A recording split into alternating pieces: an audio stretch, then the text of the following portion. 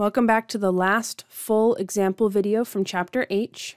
We have a two-dimensional collision, which means we want to start right away knowing that we're going to be labeling all this different information so that we can keep it organized for ourselves. All the things we might know or need to know about M1, and all the things we might know or need to know about mass 2. It's the same list as before, although it looks like a lot, it's just a way for us to really keep everything nice and organized so that we understand what's going on and where to plug in our numbers when we get to equations. All right, so the first mass that I saw here was the 5 kilogram block, so we'll go with that. It is moving directly to the right, which means all of that 5 meters per second is sideways at the beginning, and none of it is up and down. For the 4 kilogram block, that's the other block, we have a triangle here, so we can create the rest of that triangle. There's going to be a piece that points straight down, and based on where this angle is, this is the opposite side, so this is 8 sine 60 degrees. Then there's going to be a piece that points to the left to finish this triangle in the appropriate vector kind of way. And this will be 8 cosine 60 degrees. So at the beginning of the problem, we have these two pieces of information. The 8 cosine 60 degrees is the x component. It's 4.0 meters per second, but it's pointing to the left. So we have to call it minus because we've already decided that the to the right direction is positive. And the y component, 8 sine 60 degrees, is 6.93 meters per second. And it's pointing downwards, which is our kind of standard default negative direction.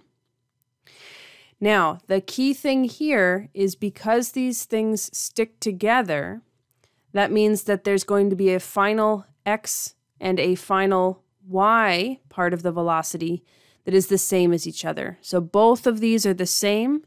We don't know what they are, but both of these are the same, and we don't know what they are. Those come from the equations, and we can call them v final x and v final y.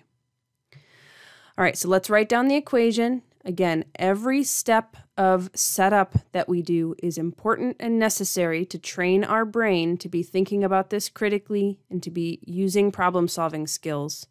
We never want to skip steps because we're cutting corners or because we're rushing, because that doesn't mean, or that means that we aren't preparing ourselves for test time properly.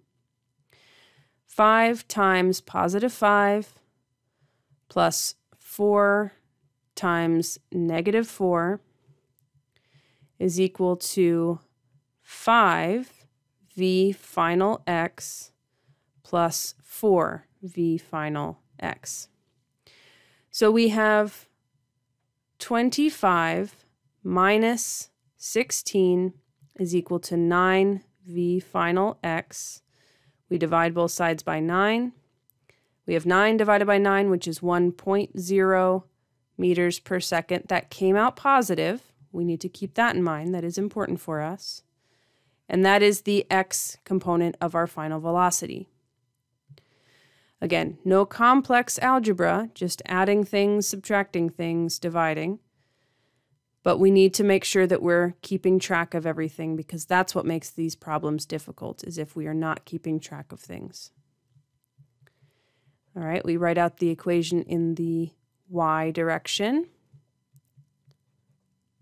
Again, all of these subscripts have meaning, so we want to make sure we're keeping track of everything properly. 5 times 0 plus 4 times negative 6.93 is equal to 5v final y plus 4v final y. On the left, we have negative 27.7 equals 9v final y on the right. We divide both sides by 9.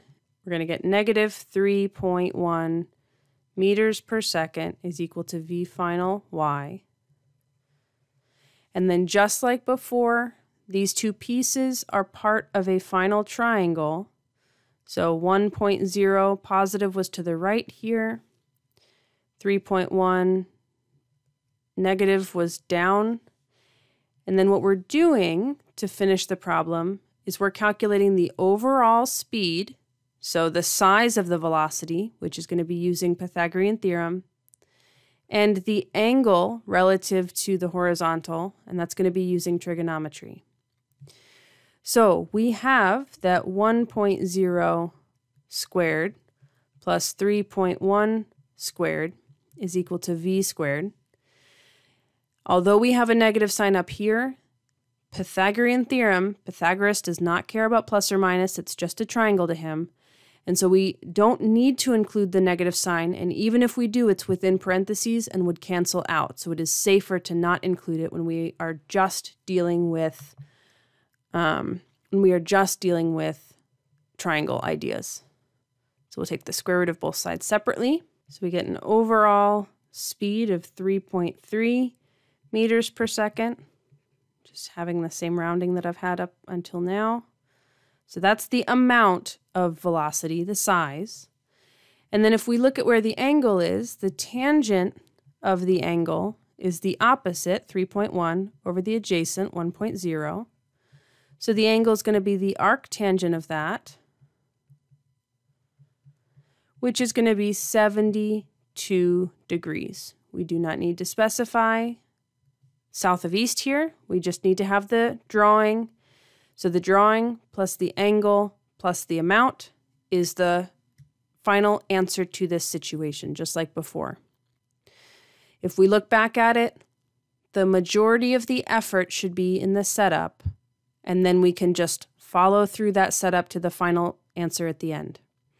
That's it for the official examples from Chapter 8. Please make sure you're thinking about what kinds of collision problems we've had, and think about which ones you found most difficult to understand so that you can practice more of those, ask questions about them, all of the strategies that we're trying to build in this class for problem solving. So I will see you in the next lecture video.